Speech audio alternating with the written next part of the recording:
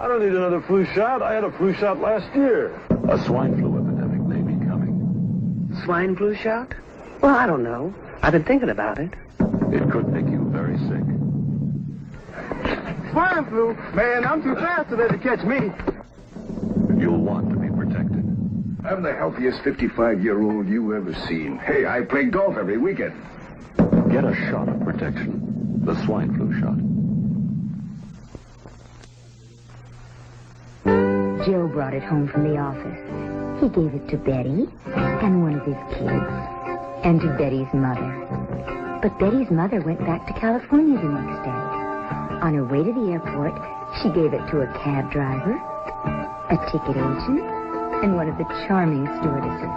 At school, Joe's kid gave it to some other kids, and Mrs. Merrill got it and gave it to her husband.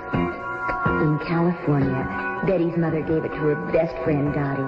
But Dottie had a heart condition and she died. But before she died, Dottie gave it to her girlfriend, the mailman, the paper boy, and the vet when she went to pick up her chihuahua. If a swine flu epidemic comes, this is how it could spread. You'll want to be protected, especially if you're elderly or chronically ill.